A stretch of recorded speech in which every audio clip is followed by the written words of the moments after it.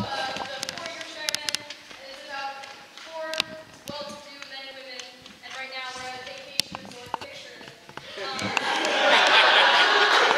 And we're just thinking back on the good old days, and that's what this is about. So enjoy. Passable. Very passable. Nothing like a good glass of Chateau de Sicily wine, eh, Josiah? You right there, Odessa. Who would have thought?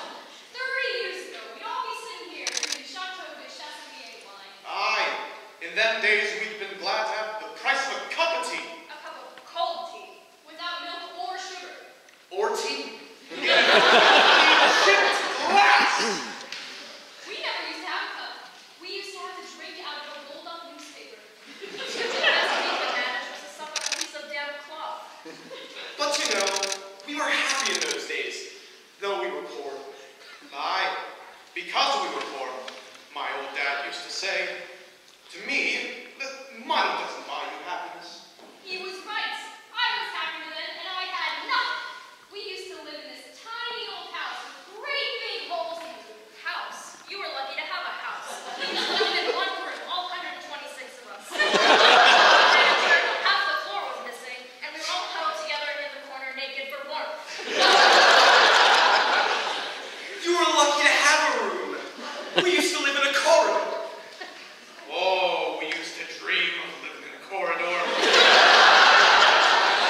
Put him in a palace house.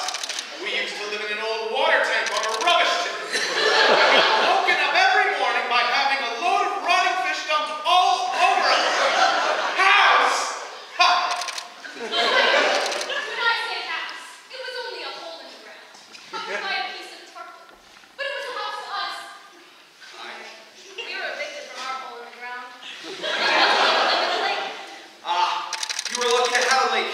There were 160 of us, and we lived in a small shoebox in the middle of a road. Cardboard box. Aye. You were lucky. You lived for 3 months in a paper bag in a septic tank. We used to have to get up at 6 o'clock in the morning, clean the bag, eat a crust of stale bread, go to work, get down at the mill for 14 hours a day, week in and week out. When we got home, our dad would thrash us to sleep with the bells.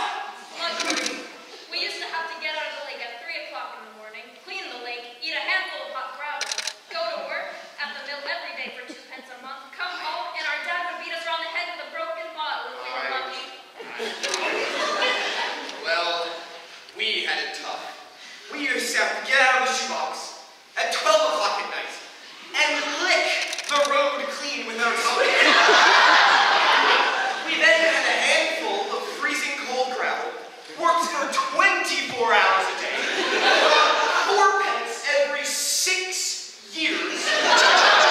And then when we would get home, our father would slice us in two with a bread knife. Right. I had to get up in the morning at 10 o'clock at night.